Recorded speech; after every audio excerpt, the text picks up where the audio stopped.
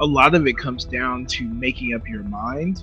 Like, I'm going to do this, right? It's like Okay. if you're, if like your ship capsizes, Yes. 4 miles from the shore, right? Like, you could either like be like, kind of indecision, or be like, woe is me, the boat sank, or you're like, I guess this is my fate, right? Or you make that decision like, no, I'm Yeah. going to make it. Like, I am going to make it. I'm going to find a way. Well, welcome to the FiredUp KC show, Mr. Eze. How are you doing this morning? How is your morning going so far? Oh, it's good. I can't complain, man. It's nice and sunny. Yes, yes. Well, thank you for doing this awesome interview. Man, this season has changed everything so much that pretty much everything we do this is on Zoom. Everything is on the internet. Um, I know you. I know that you are a partner at Wings Café. Just give people a little bit bio about yourself so they know who we have on the show today. Yeah. I mean, just kind of done a little bit of everything. Was fortunate to be one of the Google N10 fellows.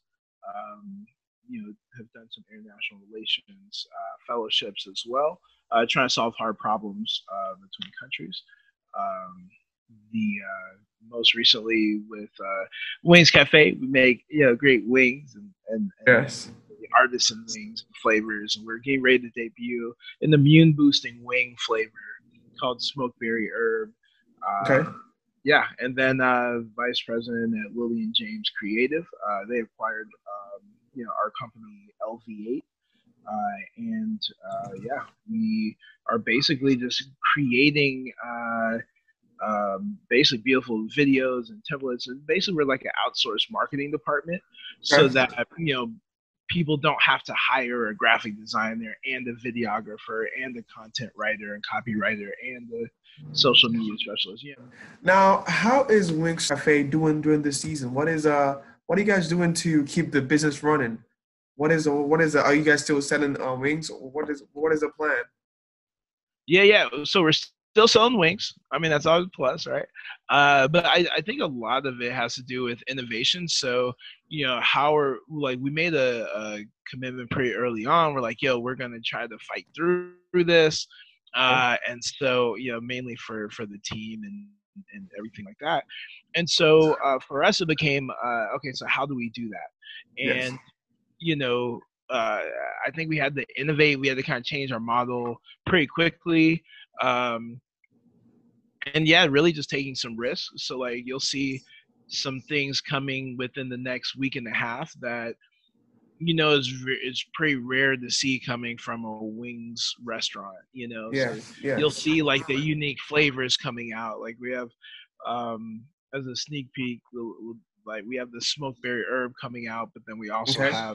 um, we also have a hot Cheeto flavor that we're getting Oh, ready to do. wow. Okay. So, do That's you guys have exclusive. So that's you heard it here exclusive? first. You heard it here first, right? Wow. Okay. So, like, are you guys doing like a drive-through? People can pick wings on through the drive-through or online orders. How are you guys selling it right now? Since no one can actually come into the restaurant and sit down and eat wings. Yeah. So they can come in and place an order, pick up an order, but they can't just stay, And so, Yes. really shifting it to online ordering Okay. has been important for us, and then making sure that we kind of reconfigure to be able to do more online orders. Yes. So, like you running Wings Cafe and with your other ventures, what are some valuable insights that you think will help other entrepreneurs out there today or small business owners to be able to succeed in this season? What are some little insights that you might give people? Say, this is what is working for me, and I think this could work for you too. you know, um, you really kind of have to decide if you're going to survive or not. Mm, And I think that a lot of it comes down to making up your mind. Like, I'm going to do this, right? It's like okay. if like your ship capsizes, Yes. 4 miles from the shore, right?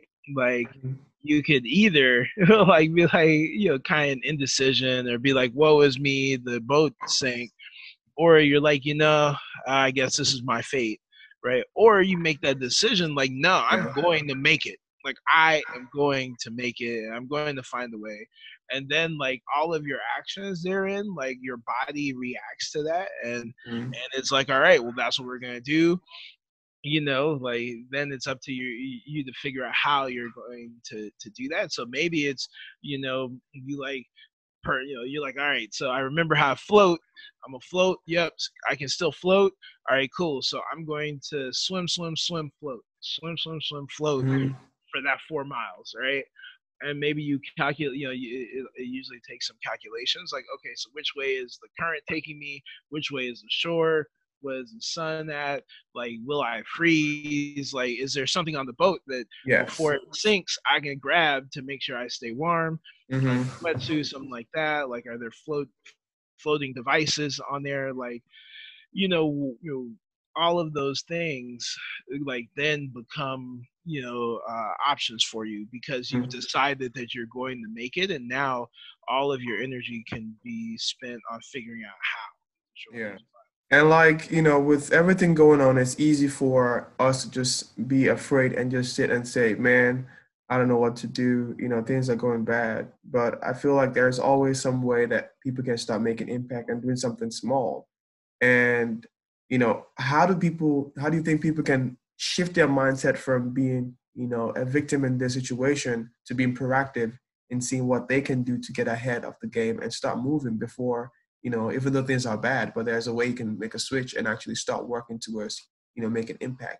How do you think that switch happens? What do you think people can start doing in the sense of thinking different instead of just being a victim in this situation? I think that it kind of starts with that appreciation of like, okay, so I have my health right now, Yes. right? Health is the one thing you can't control. So if you have that, then that's kind of the start of it. And then it's Mm-hmm. like, okay, so what, um, so I have my health, I maybe have my job, maybe I Mm-hmm. don't. Um, but like, what, doing like an analysis of what you can control in your Yes. life, and then what skills you have, and then like deciding, okay, so this is what people are still buying, or this is Mm-hmm. what, would help out, society right now. And then like really diving into that, whether it's content, or whether it's doing an ebook on some knowledge you have, or picking up sewing so that you can sew whatever, or Yes. whatever it is. Like, I think that now's the time to really go all in and developing those skill sets, new skill sets.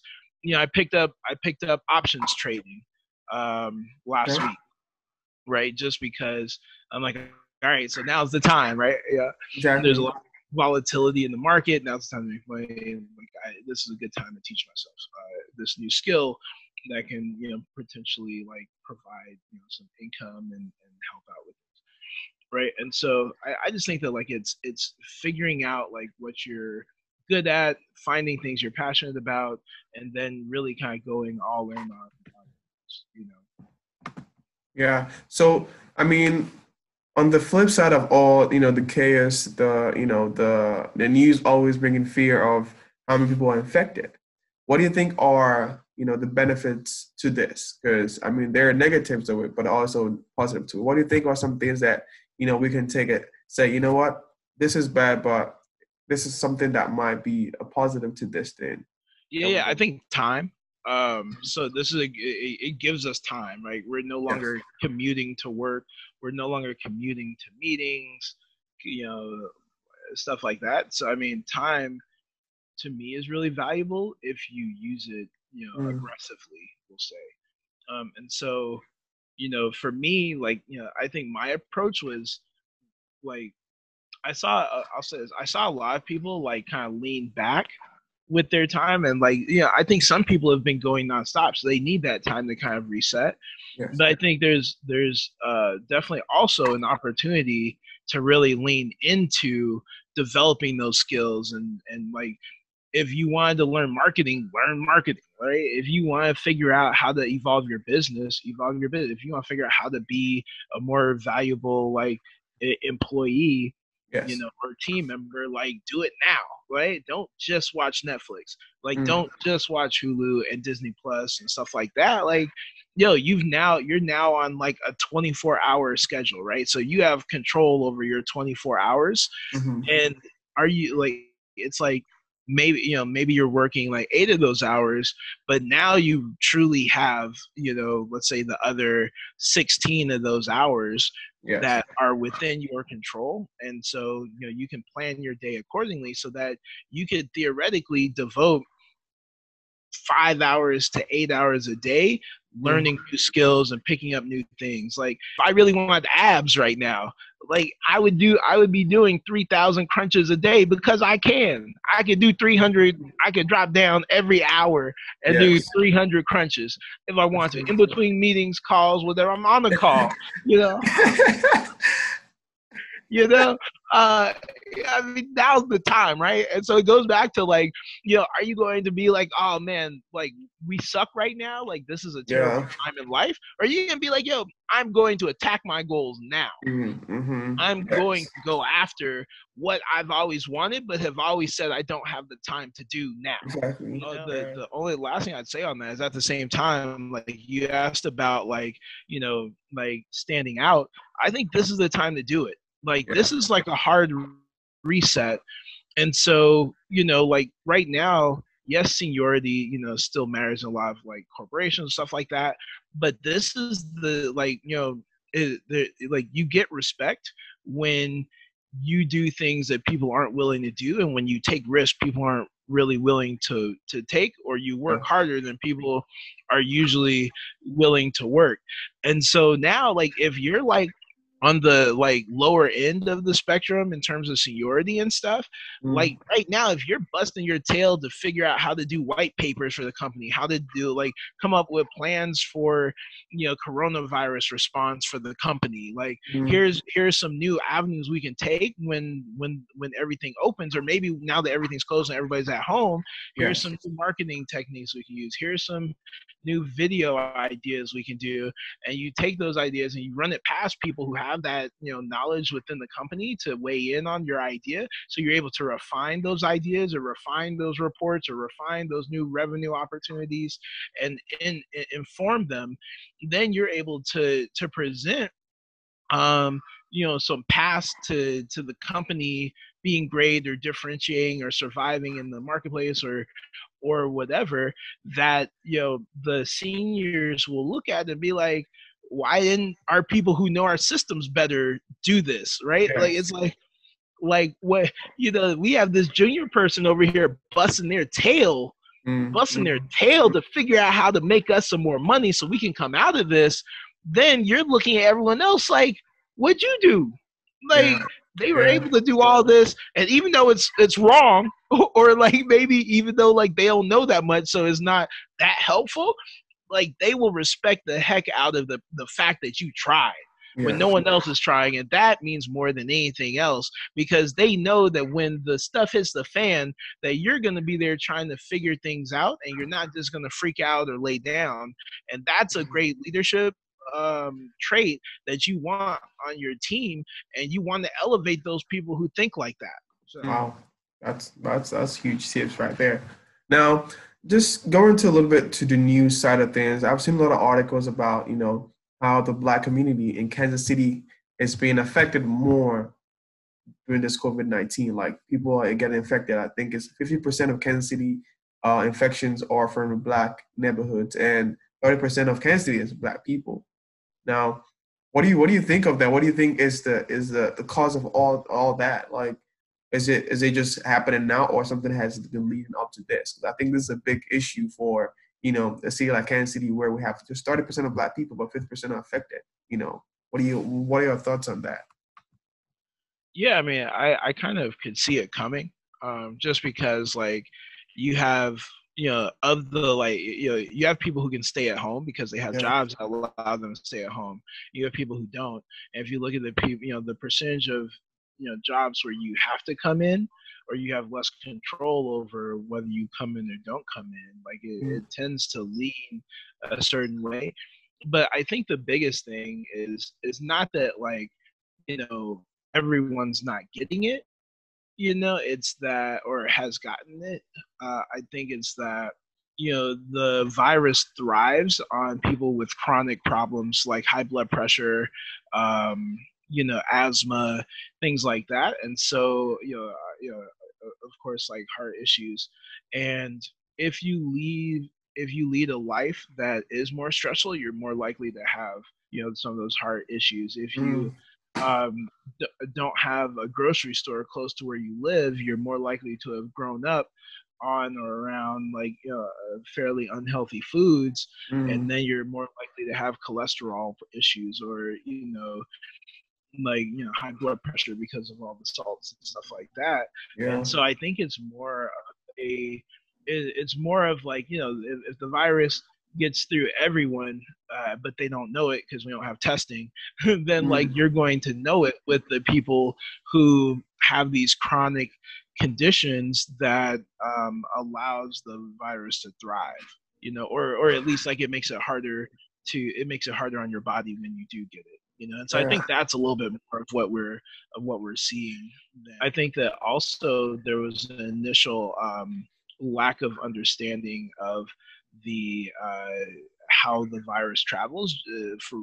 I think that from a leadership perspective, it would have been great for us as a country to have our leaders focus on prevention and in the face of just like making people feel like everything's okay.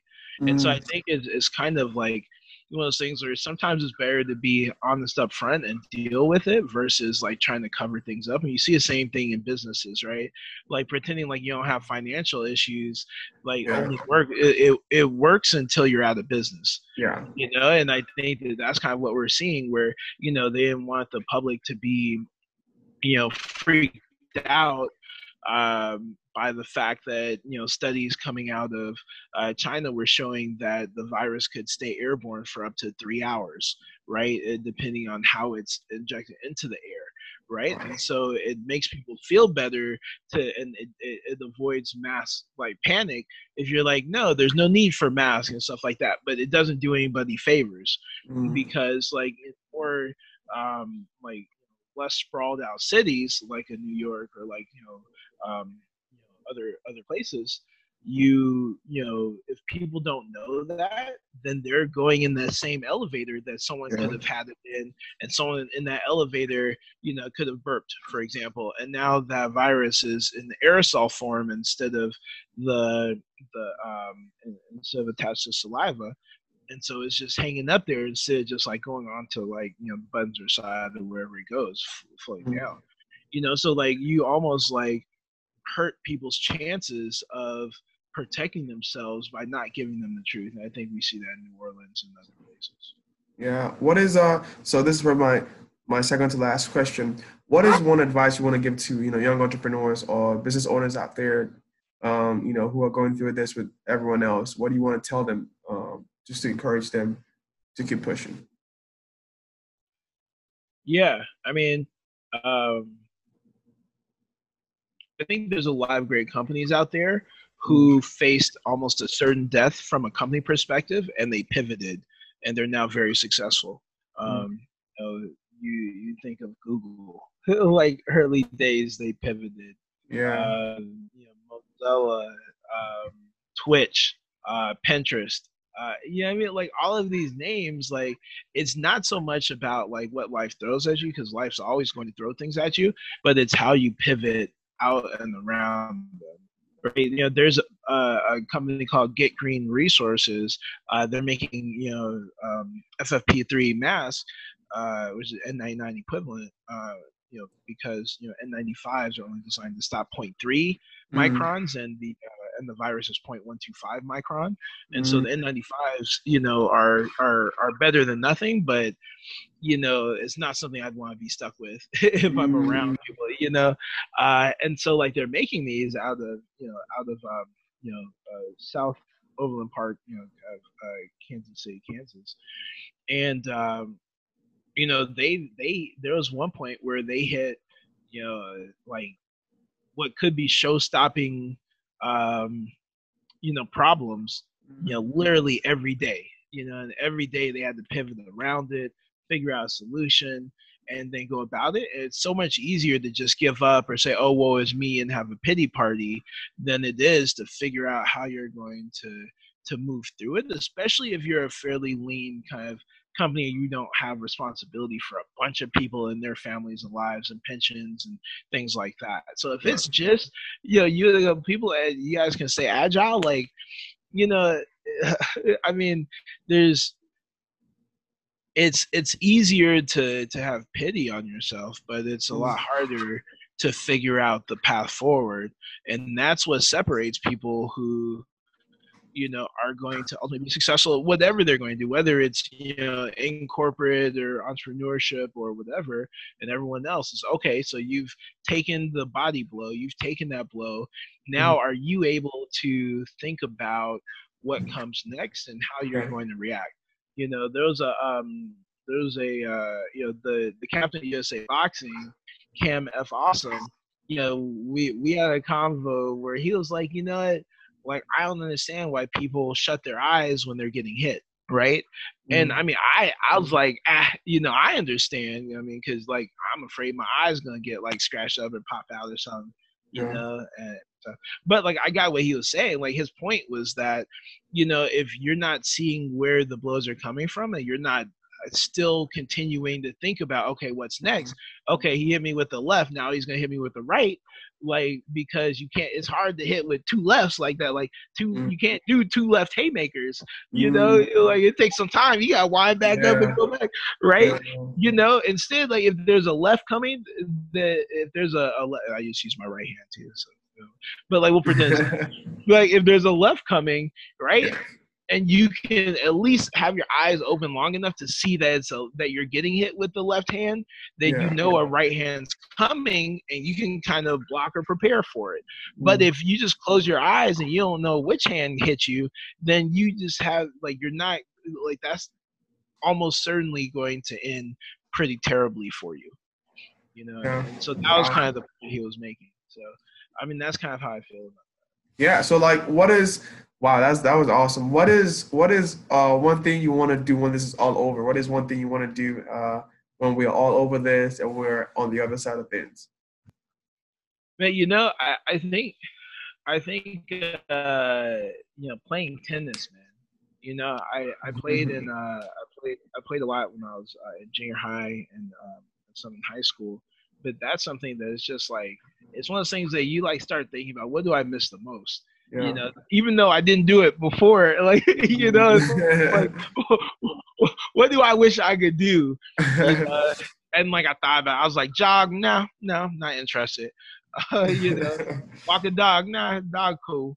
I was like, I like ice cream, whatever. But I was like, playing tennis, like, that's something that, like, just brings me joy and stuff. Man, that's awesome. Wow. Well, thank you for bringing out this time to, come on the show and talk with me during this season while we're all, quarantined and trying to stay safe and stay healthy. Is there a website where people can go and get, Wings Café online, or if they want to get some cool wings, some hot wings, some, some of that spicy stuff you got going on, what is the link for people to go get it on? Or is there a promo code or anything they can use to get some good wings? Yeah. If you don't have Postmates, download Postmates and use there's a code. I think it's pretty widely available, but you get $100 of free delivery with Postmates if you use that code. So make sure you use the code. We're on, you can grab us on there. thewingscafe.com. Okay. This is a great way to find us. Instagram is @Wings Café. And then, Lillian James Creative for marketing. Anything like, if you want to outsource entire marketing department on the cheap, then, Lillian James Creative.